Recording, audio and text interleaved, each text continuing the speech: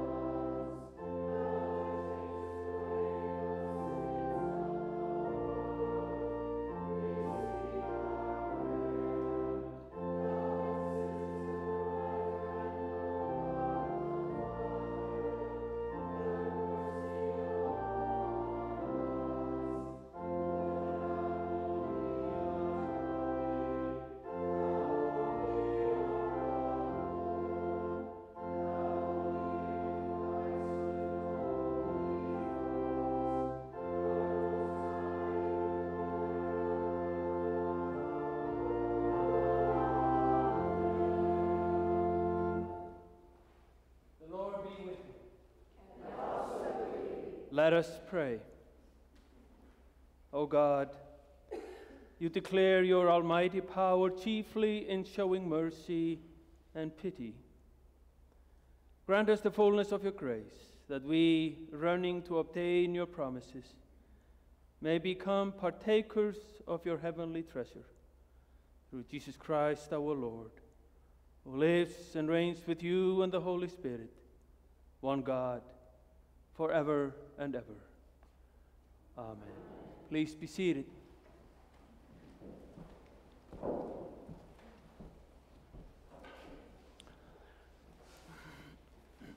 A reading from the book of Amos. Alas for those who are at ease in Zion, and for those who feel secure on Mount Samaria. Alas for those who lie on beds of ivory and lounge on their couches, and eat lambs from the flock, and calves from the stall, who sing idle songs to the sound of the harp, and like David, improvise on instruments of music, who drink wine from bowls, and anoint themselves with the finest oils, but are not grieved over the ruin of Joseph. Therefore, they shall now be the first to go into exile, and the revelry of the loungers shall pass away. The word of the Lord. Thanks be to God. The psalm for today is Psalm 146, which will be sung.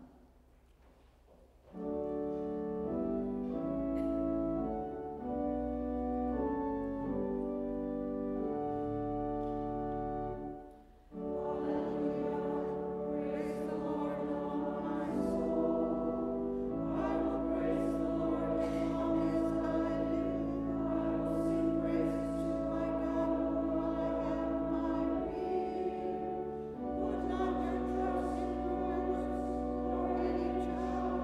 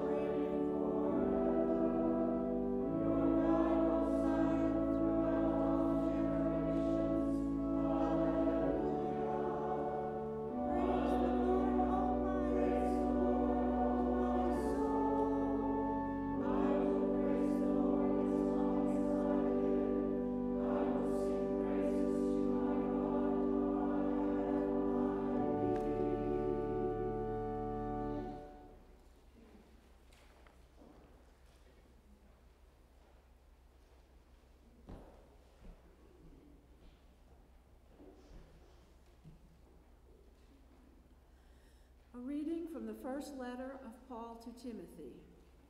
There is great gain in godliness combined with contentment, for we brought nothing into the world, so that we can take nothing out of it. But if we have food and clothing, we will be content with these.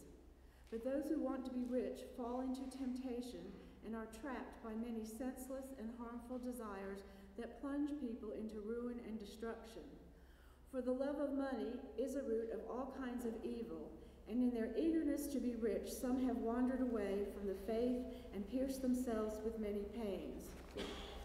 But as for you, man of God, shun all this. Pursue righteousness, godliness, faith, love, endurance, gentleness. Fight the good fight of the faith. Take hold of the eternal life to which you were called and for which you made the good confession in the presence of many witnesses. In the presence of God, who gives life to all things, and of Jesus Christ, who in his testimony before Pontius Pilate made the good confession, I charge you to keep the commandment without spot or blame until the manifestation of our Lord Jesus Christ, which he will bring about at the right time. He who is the blessed and only sovereign, the King of kings and Lord of lords. It is he alone who has immortality and dwells in an unapproachable light, whom no one has ever seen or can see. To him be honor and eternal dominion. Amen. As for those who in the present age are rich, command them not to be haughty or to set their hopes on the uncertainty of riches, but rather on God, who richly provides us with everything for our enjoyment. They are to do good, to be rich in good works, generous and ready to share, thus storing up for themselves the treasure of a good foundation for the future, so that they may take hold of the life that really is life. The word of the Lord. Thanks be to God.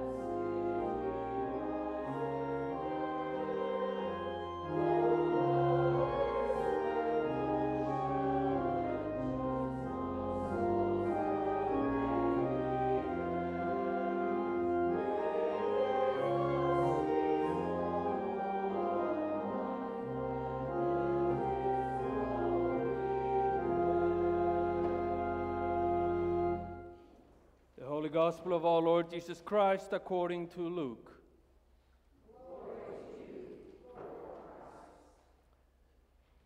Jesus said, "There was a rich man who was dressed in purple and fine linen, and who feasted sumptuously every day. And at his gate lay a poor man named Lazarus, covered with sores, who longed to satisfy his hunger with what fell from the rich man's table. Even the dogs would come and lick his sores. The poor man died and was carried away by the angels to be with Abraham. The rich man also died and was buried. In Hades, where he was being tormented, he looked up and saw Abraham far away with Lazarus by his side. He called out, "Father Abraham, have mercy on me, and send Lazarus to dip the tip of his finger in water and cool my tongue, for I am in agony in these flames." But Abraham said, "Child, remember that during your lifetime you received your good things, and Lazarus in like manner evil things. But now he is comforted here, and you are in agony. Besides all this, between you and us a great chasm has been fixed, so that those who might want to pass from here to you cannot do so, and no one can cross from there to us." He said, "Then, Father, I beg you to send him to my father's house, for I have 5 brothers, that he may warn them, so that they will not also come into this place of torment." Abraham replied, "They have Moses and the prophets. They should listen to them." He said, "No, Father Abraham, but if someone goes to them from the dead, they will repent." He said to him, "If they do not listen to Moses and the prophets, neither will they be convinced, even if someone rises from the dead." This is the gospel of the Lord. Praise to you, Lord Christ.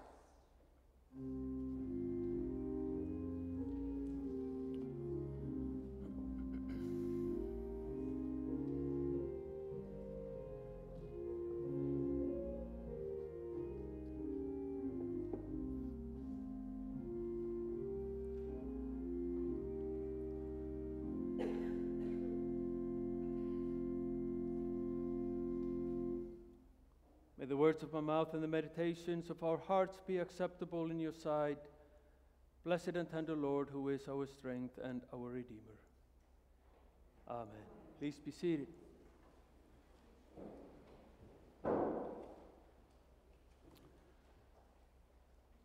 Last week, you may recall, the Gospel of Luke brought us one of Jesus' most absurd and perplexing stories. Of the rich man who charged his steward for squandering his property and fired him for deceiving and stealing from him. But that then commended the dishonest manager for having acted so shrewdly in saving his own skin. This morning, we are still in the 16th chapter of Luke, but instead of giving us another bizarre parable from Jesus, now Luke gives us one of the hardest, most confrontational stories that the Gospelers wrote down of Jesus' parables. In the first, last Sunday, Jesus encourages his followers to make shrewd choices about their possessions, enduring short-term pain for long-term gain, reminding them that they cannot serve God and wealth. While in the second parable today, Jesus exposes the danger of thoughtlessness and complacency that can accompany those who are rich. It reminds us that poverty and disparity between the rich and the poor is by no means a new phenomenon. And more than the gospel writers Mark, Matthew, or John, Luke is the one who keeps that fact aloft. Recording Jesus making note of the barn builder to point out the emptiness of building up wealth for oneself. And Jesus refusing to enter into debate with a man who asked about inheritance, telling his would-be followers that they must give up all their possessions and let the dead bury the dead. And overall, focusing on the reversal of fortunes that Jesus brought to this world, setting the tone with Mary's song of God bringing down the lofty from their thrones, lifting up the lowly, filling the hungry with good things, and sending the rich away empty. And so when we read the Gospel of Luke, we are forced to consider our attitude towards our possessions, and to ask ourselves whether we use our wealth wisely or simply for our own benefit and enrichment. Now, as I mentioned, the story of Lazarus and the rich man is one of Jesus' most confrontational stories. And surprisingly to some perhaps, it's a story that really has nothing to do with God-fearing believers over against non-believers, and of what happens to the pious and the godless when they die. It's not a story about heaven and hell, although some might insist that it is.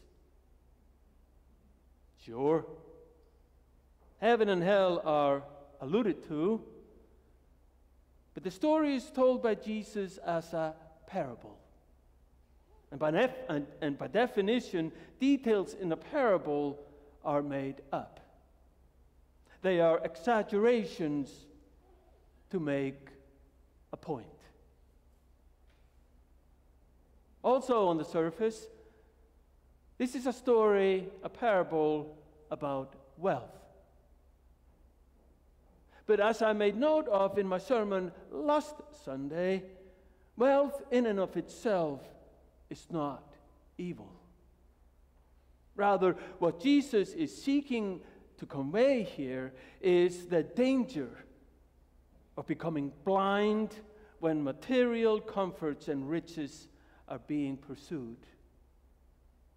Blindness to moral apathy and indifference, of ability to see human need and suffering, blindness to human dignity and worth. Day in, day out, it is quite likely that the rich man noticed Lazarus. The very least, that he managed to not trip over him each time he left his house. And maybe he tossed him a coin on occasion, or agonized over whether it was a good or a bad idea to give money to a beggar. Maybe he theorized about what kind of poor Lazarus was.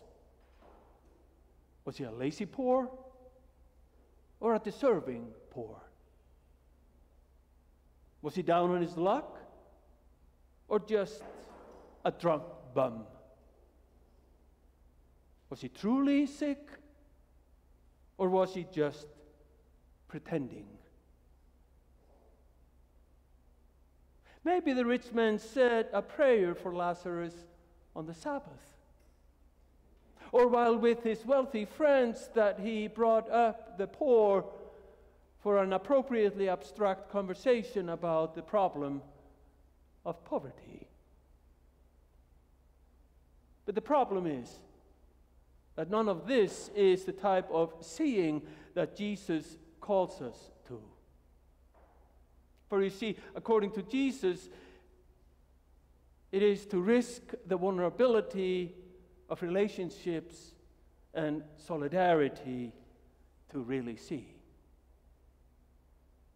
to put aside all questions of worthiness, and to recognize in the wounds of another my own face, my own pain, my own broken dignity, and my own mortality. To see myself fully in the stories of other people's shame and hunger and fear. To really see Lazarus. The rich man needs to recognize his own complicity that surely may be a part of Lazarus' suffering. Needing to admit that his own inability to say, I have enough, I have more than enough, is directly related to Lazarus' poverty. And that his inability to grieve for Lazarus as a fatal sign, it is a fatal sign of the poverty of his own soul. Impoverishment that is such that no amount of purple and fine linen or fancy food can remedy it. Sisters and brothers, this is indeed a radical seeing. The kind of courageous, sacrificial seeing that scares me. And it scares me because it asks so much of us. It asks for everything. And who among us signed up for everything? The scariest part, though, it is that even after death,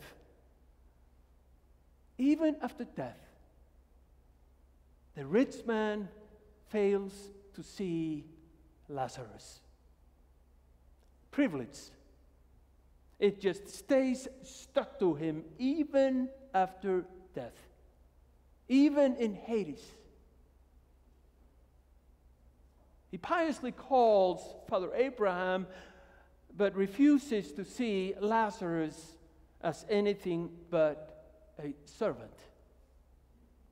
Bring me water, go warn my brothers.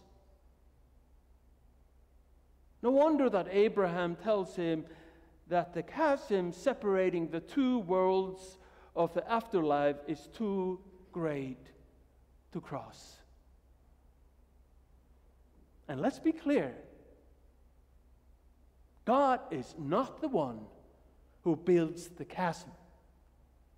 We human beings, we manage to do that all on our own. And as the epistle tells us this morning, the refusal to confront my own privilege, refusal to bear the burdens of those who have less than me, it's a refusal to take hold of the life that really is. Perhaps this is why Jesus crosses over the great chasm again and again and again, offering us the way forward. A way of selflessness, a way of sacrifice, a way of losing our lives in order to get them. And what else do we require? We have Moses. We have the prophets. We have the parables. We have the life and death and resurrection of the Son of God. Like the rich man in the parable, we have everything we need in order to repent, find grace, and offering healing love to the world. So what does it mean? It means really that we are really without excuse to stay inside the gate.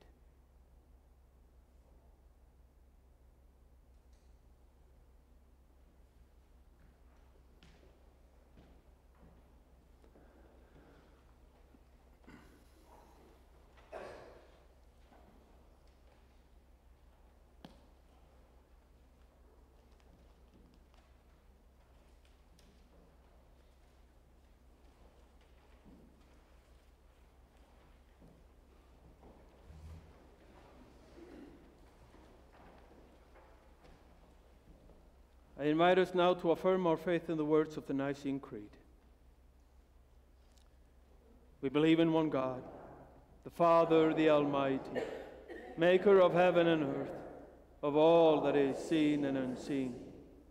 We believe in one Lord Jesus Christ, the only Son of God, eternally begotten of the Father, God from God, light from light, true God from true God, begotten, not made, of one being with the Father. Through him all things were made. For us and for our salvation, he came down from heaven. By the power of the Holy Spirit, he became incarnate from the Virgin Mary and was made man. For our sake he was crucified under Pontius Pilate. He suffered death and was buried. On the third day he rose again, in accordance with the Scriptures. He ascended into heaven and is seated at the right hand of the Father. He will come again in glory to judge the living and the dead, and his kingdom will have no end. We believe in the Holy Spirit, the Lord, the giver of life, who proceeds from the Father and the Son. With the Father and the Son he is worshipped and glorified. He has spoken through the prophets. We believe in one holy, Catholic, and Apostolic Church. We acknowledge one baptism for the forgiveness of sins. We look for the resurrection of the dead and the life of the world to come. Amen.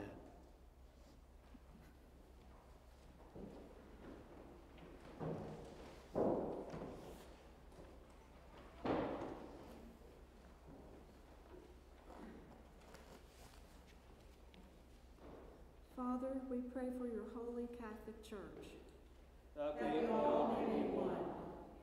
Grant that every member of the Church may truly and humbly serve you. That your name may be glorified by all people. We pray for all bishops, priests, and deacons. They may be faithful ministers of your word and sacraments. We pray for all who govern and hold authority in the nations of the world. That there may be justice and peace on earth. Give us grace to do your will in all that we undertake. That our works may find favor in your sight. Have compassion on those who suffer from any grief or trouble. That they may be delivered from their distress. Give to the departed eternal rest. Let light perpetual shine upon them. We praise you for your saints who have entered into joy. May we also come to share in your heavenly kingdom. Let us pray for our own needs and those of others, either silently or aloud.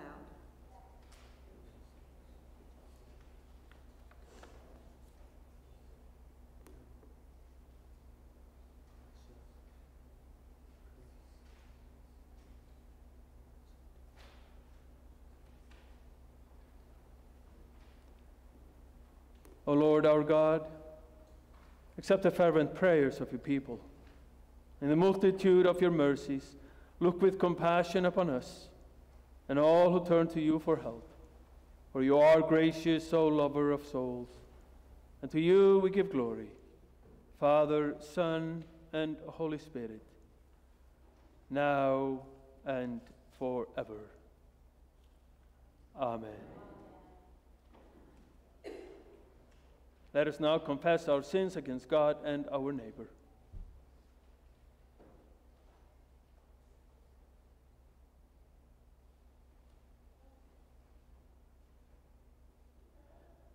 Most merciful God, We confess that we have sinned against you, thought, word, and deed, by what we have done, and by what we have left undone. We have not loved you with our whole heart. We have not loved our neighbors as ourselves. We are truly sorry, and we humbly repent. For the sake of your Son, Jesus Christ, have mercy on us and forgive us, that we may delight in your will and walk in your ways, to the glory of your name. Amen.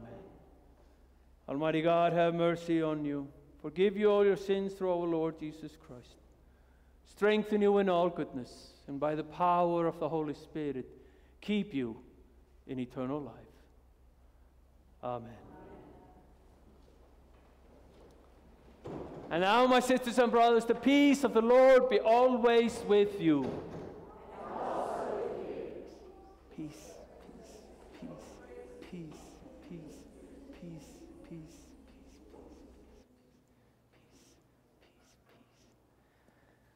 Please be seated. So wonderful to see you this morning, as always.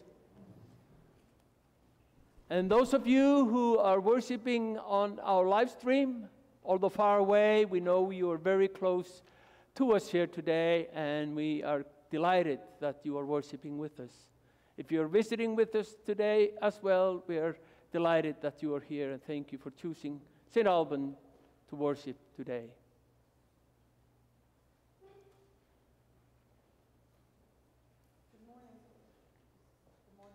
Good morning. I'd like to say this morning that I'm speechless, but my friends who know me, that's a lie. Yesterday was an amazing day. What started months ago, people who donated and worked up in the barn, and then last Sunday we had 25 or 30 people that carried all those boxes over, and then we worked all week and unpacked and everything, and then wonderful people came in and bought a lot of stuff. Right now, the tentative net amount is right around $6,000 for outreach ministries. Wonderful. And you did that, so thank you. You're going to see some things left in Farabee Hall. It's divided up between Resource Warehouse and Restore, Habitat Restore. They'll come and pick up those things, but thank you so much to everybody that did anything. Thank you. And thank you for leading this effort, Pat. Thank you. Good morning. I'm still talking about the fish fry. We still have some tickets left. We haven't quite reached our limit, so see me afterwards. I'll have a little table outside if you'd like to buy some tickets. It's 3 weeks. It's only 3 weeks. It's on the 15th, so please come and buy your tickets. Thank you, John. Thank you.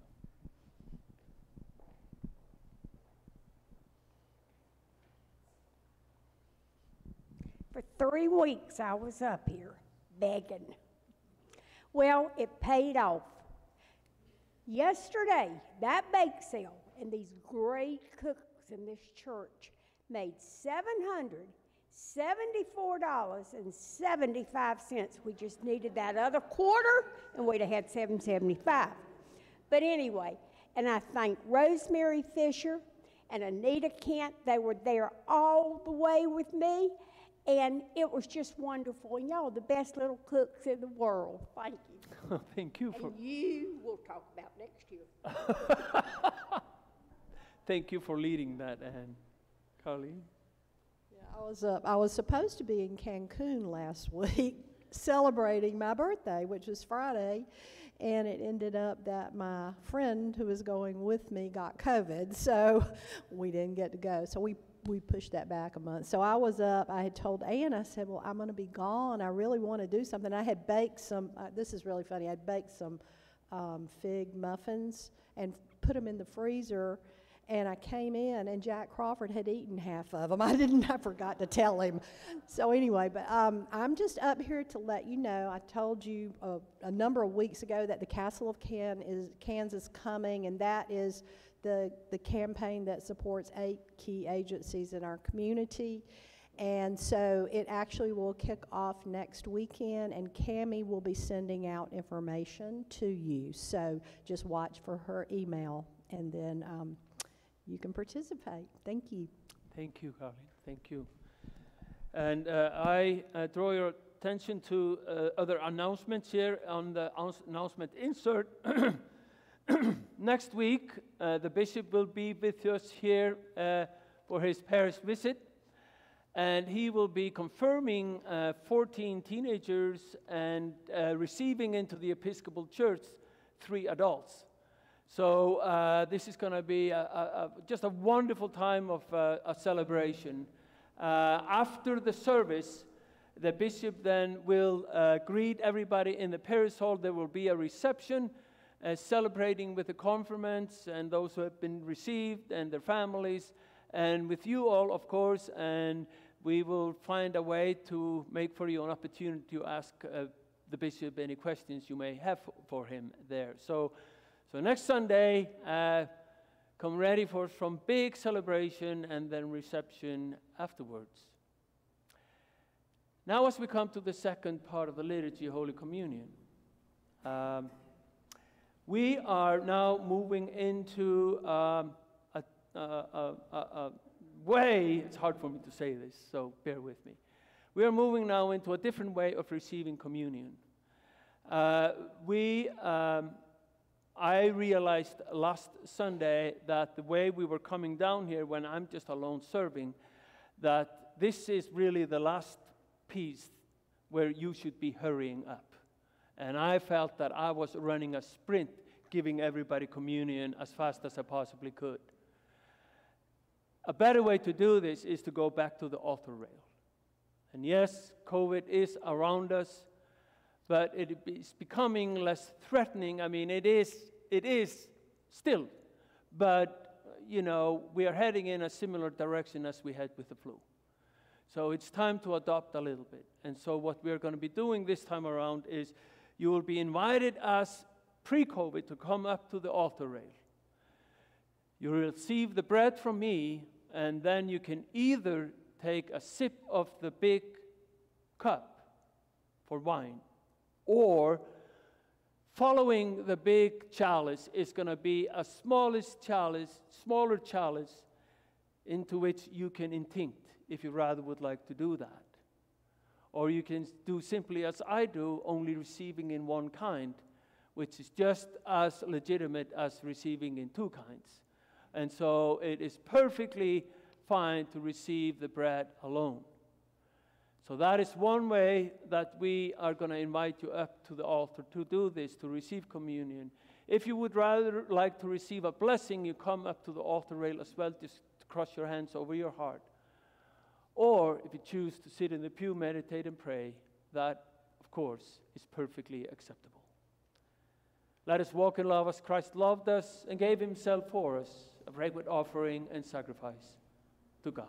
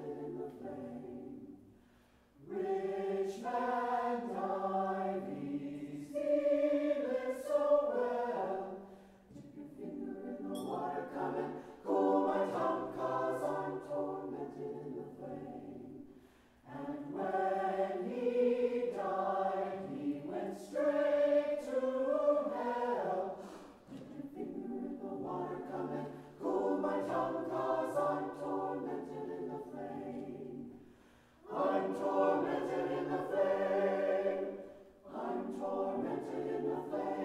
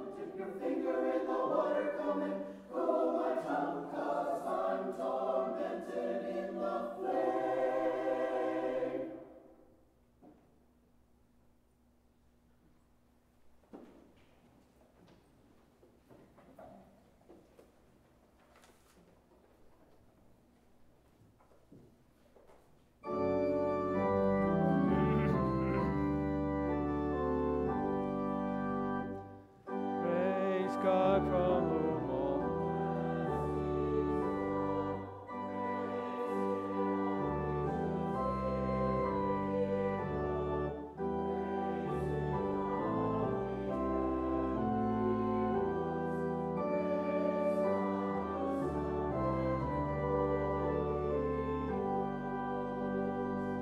The Lord be with you.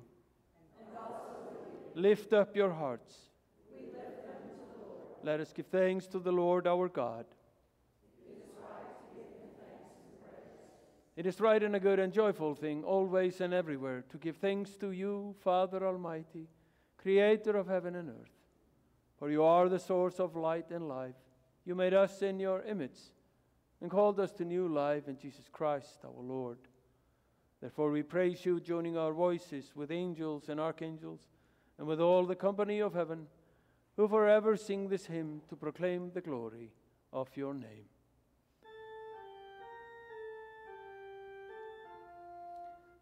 Oh,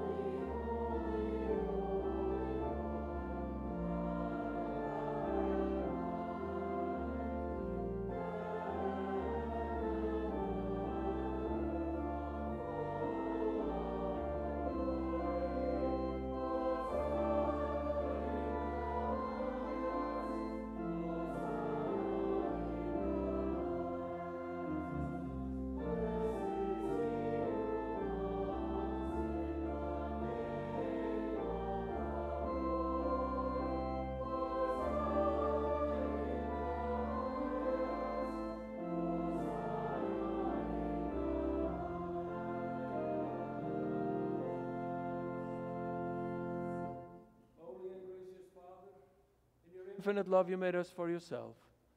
And when we had fallen into sin and become subject to evil and death, you, in your mercy, sent Jesus Christ, your only and eternal Son, to share our human nature, to live and die as one of us, to reconcile us to you, the God and Father of all. He stretched out his arms upon the cross and offered himself in obedience to your will, a perfect sacrifice for the whole world. On the night he was handed over to suffering and death, our Lord Jesus Christ took bread, and when he had given thanks to you, he broke it and gave it to his disciples and said, "Take, eat. This is my body which is given for you. Do this for the remembrance of me." After supper, he took the cup of wine, and when he had given thanks, he gave it to them and said, "Drink this, all of you. This is my blood of the new covenant, which is shed for you and for many for the forgiveness of sins. Whenever you drink it, do this for the remembrance of me."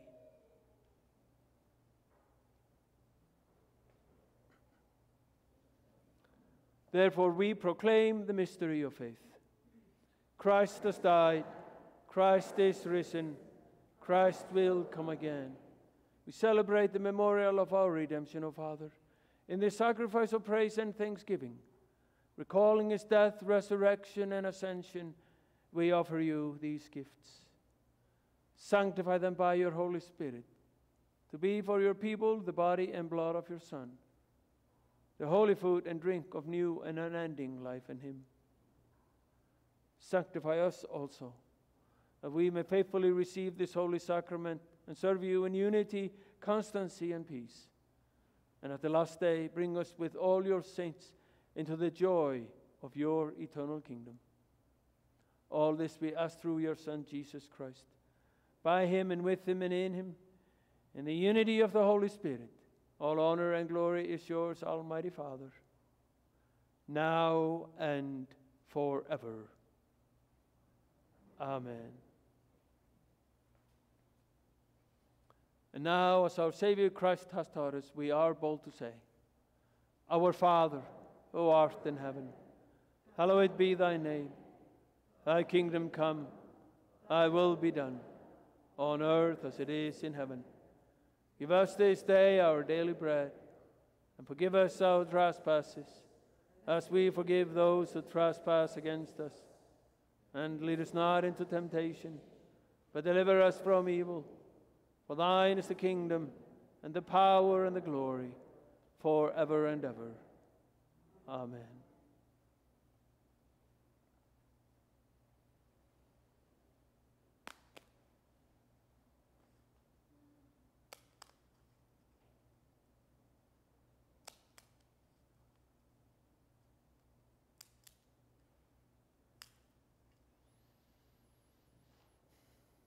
Hallelujah. Christ, our Passover, is sacrificed for us.